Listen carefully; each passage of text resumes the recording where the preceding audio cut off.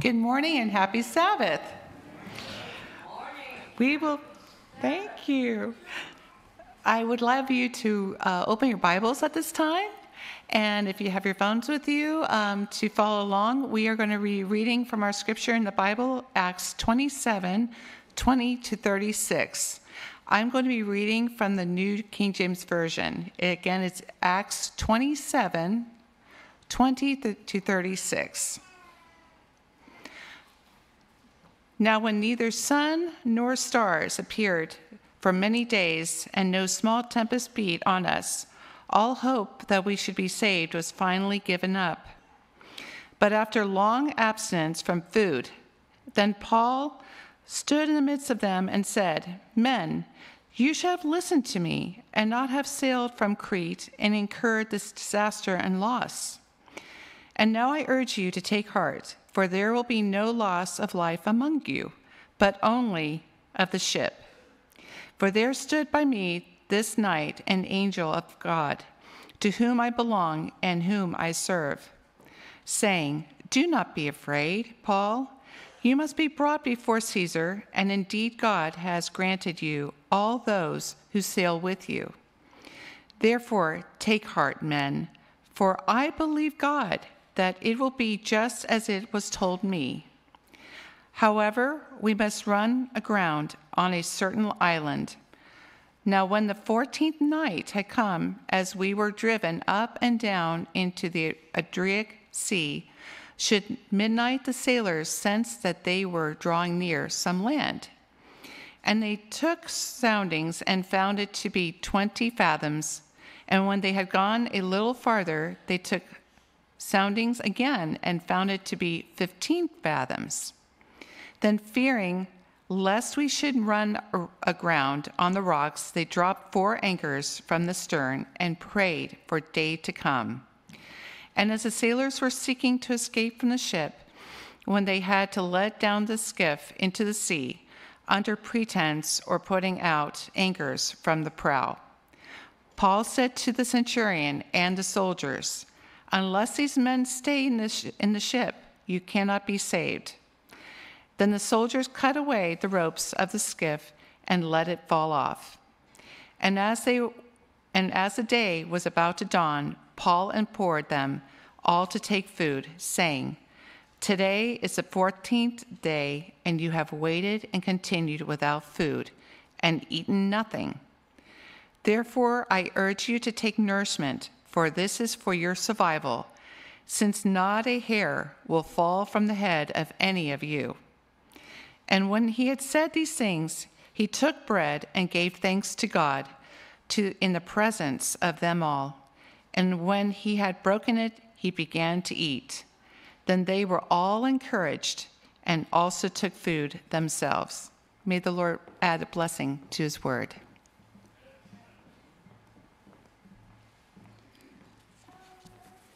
Let us pray together as we approach God's word. Heavenly Father, thank you for giving us the Bible. As we reflect on this story of Paul and the storm at sea, may your Holy Spirit speak to us and give us the message that each one of us needs to hear today. In Jesus' name we ask, amen. It's been a long journey together through the books of Luke and Acts. If you've been here, part of this church family, over the last couple of years, you've been with us on this journey. These 2 books written by Luke, the Gospel of Luke and the book of Acts, we've gone through the whole thing, and we are very close to the end. I had a wave of sadness come over me recently, actually, as I realized we're about done with this. I have been so blessed to go on this journey through these books. And we have just a couple more weeks, really, till we wrap this up. Before we get into this passage today, I want to say a little bit about the challenge that we face with some of these portions of Scripture, like the one in front of us. It's a story. And I think sometimes we are more naturally drawn to the didactic portions of Scripture, the teaching portions of Scripture. where we can read prescriptions about how to live, or where even we can read theology about who God is. But a story like this, as fascinating and interesting as it is, sometimes we don't know what to do with it. We're kind of like, what's the lesson I'm supposed to take away from this story? And if you actually read through the Bible from cover to cover, you'll discover that a great deal of the Scripture is in the form of story. And a lot of those stories you read and you scratch your head and you say, I don't know what I'm supposed to do with that. That was just a weird story. And I want to suggest to you that this is God's design for the Bible. Yes, there are lots of places that teach us very directly, but there are other places that teach us more indirectly. And the stories, here's the cool thing about stories. We all know this. Stories linger in our minds and in our hearts. And we tend to mull them over the course of days and even weeks and years. And they become part of us sometimes. And I think that's God's design. It's certainly why Jesus taught using stories and parables. And here we have yet another story from the life of the Apostle Paul, a story of a storm at sea. And we stopped the scripture reading just before the shipwreck, but the shipwreck is coming. And if you want to read that, please do. Keep going. It's an exciting, fascinating story. Next week in the message, we'll be focusing on the passage that happens right after the shipwreck, once Paul is on the shore. But for now, I want us to talk about this story. And here's a bit of a danger. Me, as the preacher, giving you some thoughts about this story. Don't let the things that I have to say prevent you and the Holy Spirit from drawing lessons for yourself from this story. The whole point of these stories is that we're supposed to sit with them, mull them over today and next week and next year, and God has things to teach us through these stories. I've just got a few things that seem significant to me, that may be of benefit to you, that we can draw from this story. Taking Paul as an example, and I think this is one of the things we can draw from a story like this. We see an example of a Christian leader, Paul, a committed Christian, and how life goes for him, and how he faces life as a Christian.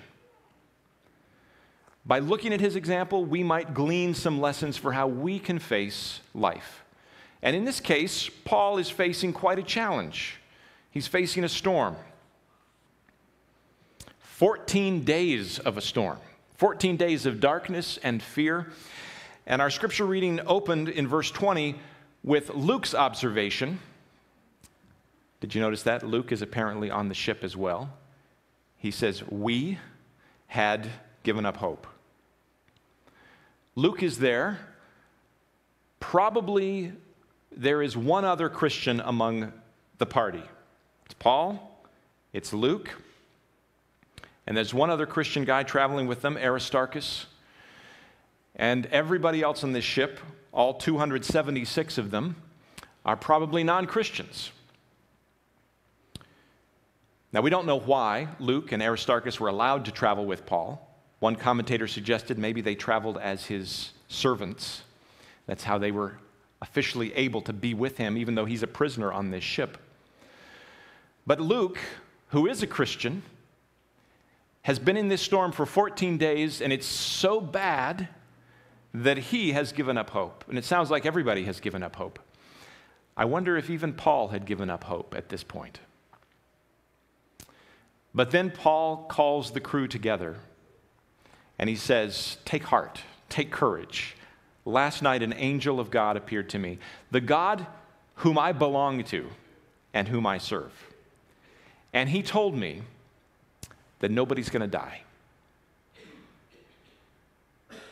God, and Paul phrases it very interestingly. He says, God told me that I am going to have to stand trial in front of Caesar, and that God has graciously given me all of your lives, along with my own. What an interesting way to word this. speech, God has graciously given me your lives, the lives of everyone on board. How to face a fearful situation that causes Luke to despair, and maybe even Paul to despair. In that moment, God gives a wonderful promise to Paul. Now, let's think about this. An angel has appeared, and Paul has this assurance, he has this confidence now. But the storm is raging as strong as ever. The situation is just as dire as always, and yet the perspective has shifted on this boat because Paul is able to share courage with people in the midst of a storm. I want us to talk together briefly about Paul's attitude in this storm and Paul's actions during this storm. Many of us, when we face the storms of life, we complain, we question, why is this happening to me? And sometimes we just find ourselves paralyzed, unable to take action in the midst of what seems to be a desperate situation. Paul had plenty of reasons to complain. He was unjustly imprisoned. He's on this ship bound for Rome, and he's kind of excited about that. He's always wanted to visit Rome, but he's in chains. He doesn't have his freedom. And then when they come into port in Crete, Paul, as you may remember, has traveled extensively around the Mediterranean. He's been on lots of ships. Different times of year, he's been on ships. And so he speaks from experience when he tells the captain and crew, and the centurion for that matter, we should probably stay in port and winter here. Like, it's too dangerous to go out there. I know what I'm talking about. But everybody's in a hurry to get to Rome, and in spite of the bad weather, they strike out. And of course, tragedy befalls. So here's Paul, a prisoner. He's given good advice. His good advice was disregarded, and now they're in a desperate situation. Have you been there? Like, this is a disaster befalling you that is not your fault. In fact, you warned the people around you this was going to happen, and they pulled you along into this disaster. Now, how are you feeling in this moment? You think you might be resentful towards the people around you? You think you might be bitter and you might be complaining and even raging against the people? But how is Paul dealing with this situation? He provides for us an example of Christian faith and courage, and also compassion and love towards the people around him. Because we're all in this together. The whole ship is in trouble. And Paul, though he does begin his speech by saying, I told you so, he does get around to saying, take courage, eat some food. Not a hair on anyone's head is going to perish. Paul's concern in this moment is for the well-being of the people. And even though it doesn't tell us, I'm pretty certain Paul, in his prayers, because he was a prayerful man, was praying for God's deliverance, not just for himself, but for everybody on that ship. Why do I get that idea? Because of the way the angel gives the message. The angel says, Paul, God has granted you the lives of everybody on this ship. That's such interesting wording. And it tells me, perhaps, that Paul had been asking God, spare the lives. Even these foolish people who sailed straight into trouble, please spare their lives. Preserve them from their own foolishness. Paul's praying for these people. And God, in answer to this prayer, spares the lives of everyone. This is an incredible attitude to have in the midst of a trial. What's your attitude like in the midst of a trial? This kind of just evaluate yourself silently in your own mind and heart. When tragedy is falling and it's not your fault and somebody else has been the cause of your trouble, are you praying for that person and their salvation? Or are you angry and bitter and upset and you can't think about anything other than, I hope that person gets what they deserve. You know, Paul could have been praying, Lord, spare my life, but let these fools on this ship die in the sea like they deserve. You know, being honest, many of us here have to admit we've prayed prayers like that. And we've got to admit that David prayed a few prayers like that if you read the Psalms. But that's not how Paul is praying. In the midst of trial, in the midst of fear, in the midst of anxiety, Paul is concerned for the people around him. That's his attitude. And it's not just an attitude that he keeps internally, but it's an attitude that is revealed in his actions. And so in the midst of the storm, Paul, the prisoner, this most unlikely character, steps forward as if he is the one in command of the ship. And he says, look, you've been without food for 2 weeks now. Everybody needs to eat. This ship is going to be lost. We're going to run aground somewhere, but every life is going to be spared. And then the sailors try to escape. Under pretense of letting down some anchors or something, they're lowering the lifeboat, and they're going to try to escape as the ship is running aground. And Paul says to the centurion, you can't let that happen. We have all got to stick together.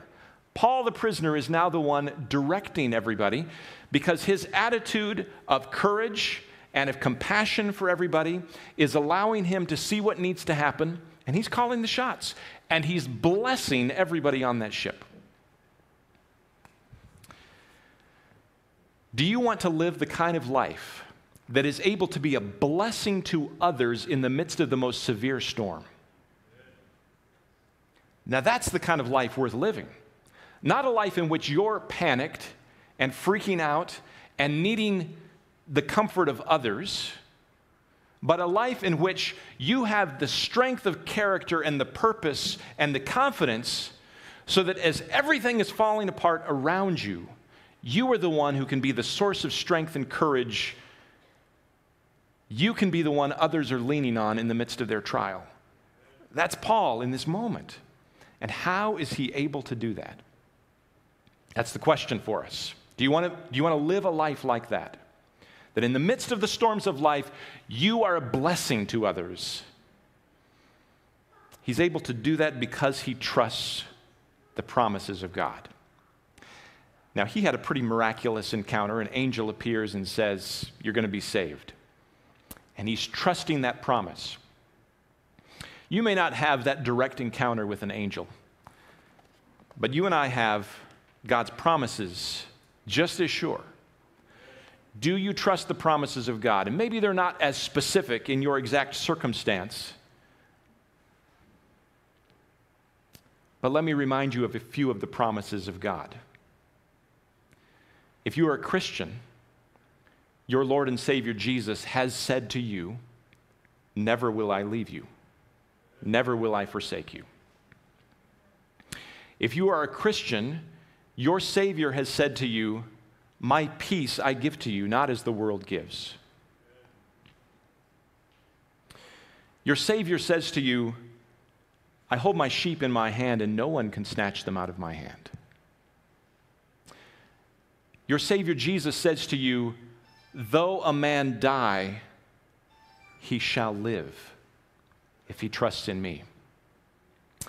There is nothing that can happen to you in this life outside the care and protection and will of Jesus.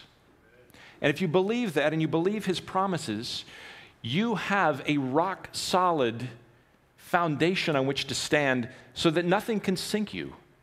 No matter what happens, 14 days of a raging storm and all hope is lost, and you still don't have to become bitter towards the people around you because you have a Savior who is with you, who is holding on to you. Amen. We face a lot of challenging situations in our lives, and we deal with anxiety. And what to do? I'll just share with you. When I'm feeling anxious, when I'm feeling worried, when I'm feeling stressed out by the circumstances around me, I preach to myself. And I want to commission all of you as preachers, to yourselves and to others. But you got to learn to preach to yourself and preach to other people. Share the gospel with yourself and with others. And when you're facing the trials, and when you're tempted and you're discouraged and you think hope is lost, you got to say, hey, self, hey, Ryan, don't you remember the promises of God? Don't you remember what he said, that he will be with you always? Don't you remember that you have a good shepherd who cares for you? Come on, remember these truths. You don't need to be anxious. The Apostle Paul says, be anxious for nothing, but with thanksgiving, make your requests known to God. Ryan, you haven't been talking to God in the last couple of hours about this. You've just been worrying. Why don't you talk to God? Oh, yeah.